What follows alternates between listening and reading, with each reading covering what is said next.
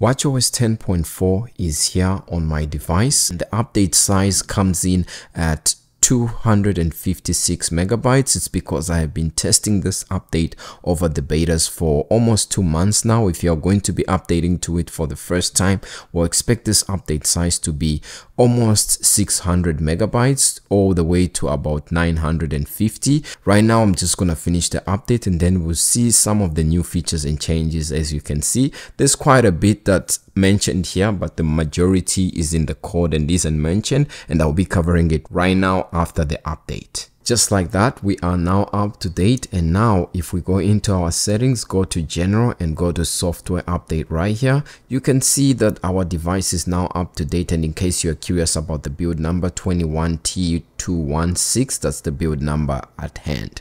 Now the new features and changes that are here are actually quite a lot. So the first one that you're going to see after you update your device is going to be a new splash screen that's going to be welcoming you to your new watch after you update. And for some select users, there seems to be a new splash screen that will have a new pop-up message that you have to acknowledge when it comes to watchOS. Another change that's here has to do with watch face, and this one is one of my favorites, Snoopy watch face. So when you keep playing around with some of the watch faces, since spring is coming up, you'll be able to see different animation while Snoopy's playing with leaves, some that have been updated with more vivid colors, and they'll be popping up more frequently since this is something that's fast approaching. So that's another thing to keep an eye on. One of the first things to mention when it comes to this update is that a lot of people are worried about the blood oxygen feature, whether it's gonna remain or be removed.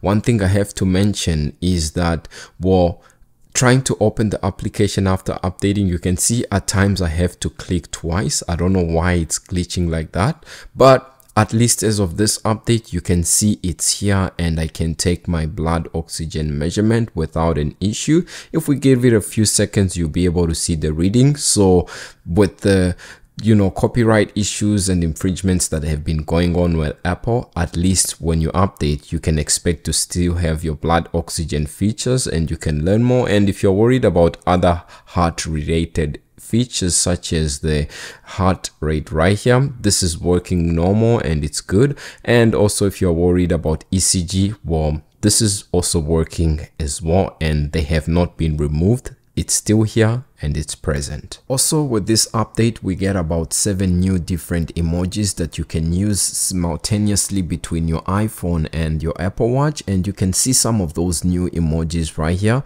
This is the old existing chain emoji, and you can see the new broken chain emoji that has been added. This is the old like pinkish mushroom, but now we have a new brown mushroom.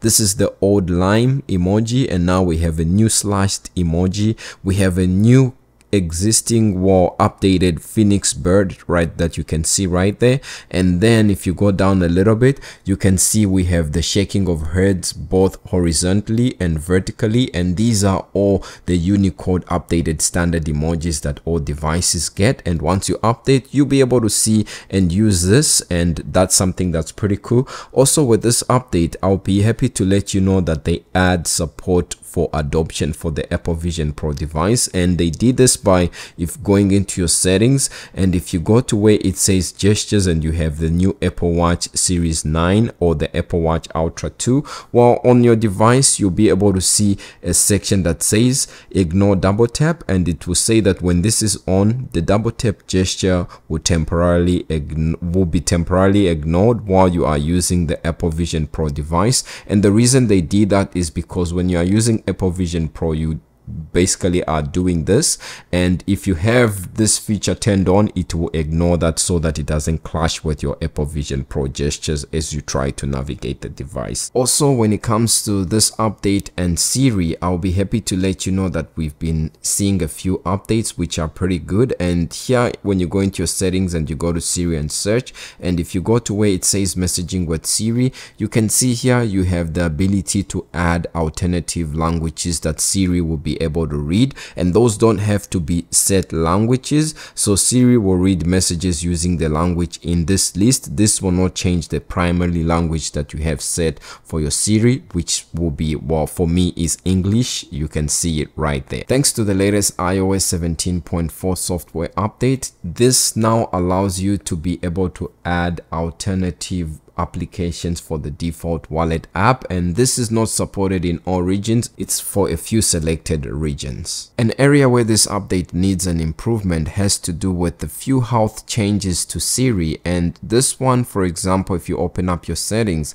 and you go to the health section and you go to where it says data access and devices and you select where it says Siri, this is supported in most countries and regions, but it's only supported when you have Siri that has a language set to English United States or Mandarin main China, and Apple had promised us that we would see changes or updates to this, but as of now it's only supporting those two languages, and maybe with the new watchOS 10.5 this is something that we might be able to see. If you're in Germany, I have good news for you, because now instead of having to say the whole hey and then Siri phrase, you can now go into your watch settings and then choose whatever you want, whether you want to just say hey, the old phrase, and then Siri, or if you want you can just say Siri and it will automatically pop up and start to listen. If you message back and forth between your devices, whether it's on the iPhone or on the Apple Watch, and you are having an issue with your stickers when the devices were paired,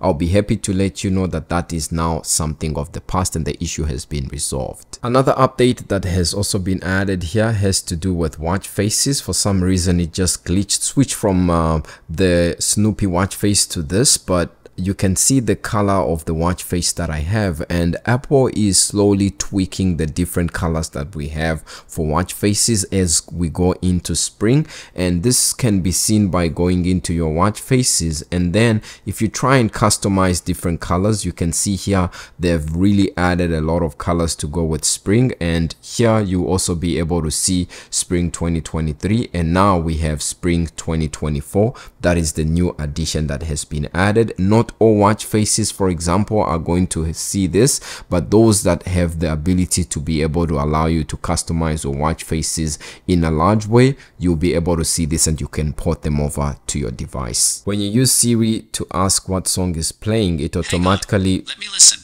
populates Shazam, as you can see like this, and you can see we have a new updated animation that looks a little bit cleaner and it's more pulsive, and the repos seems to be more frequent, and yeah, you can see right here it just looks a little bit clean. At this point in time, we've managed to reach at this section of the video without even covering the little bit of new features or changes that Apple has mentioned with regards to watchOS 10.4. So you can see how limited of information that we usually get from Apple when it comes to the changes that are actually included in the OS. So some of the things that Apple mentions here, for example, on the release notes that you see there, if you get a notification right there and you tap to show the full notification settings, now will allow you to double tap to expand the notification. So if you do this and then you double tap it, you can see this expands and now shows the full notification. And then if you are using Apple Pay, for example, on your device and you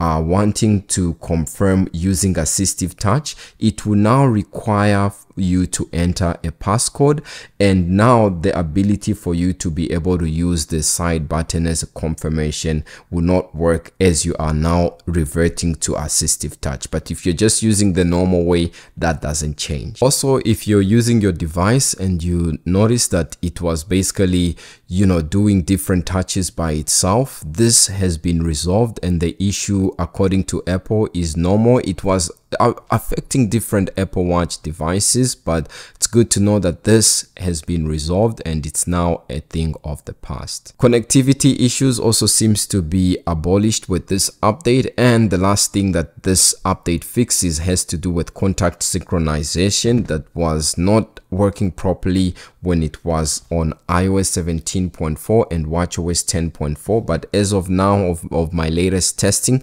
this is working good, and this is basically all the new features and changes that are here when it comes to watchOS 10.4. Some of the new features and changes will require you to update your device to iOS 17.4, and then you'll be able to get the full experience if you rely on your iPhone and you pair them most of the times, like most of the Siri changes and the voice prompts, as well as some of the message changes. So the only thing that's left for me to say, since we've updated and we've seen the new features and changes, happy update when it comes to watchOS 10.4.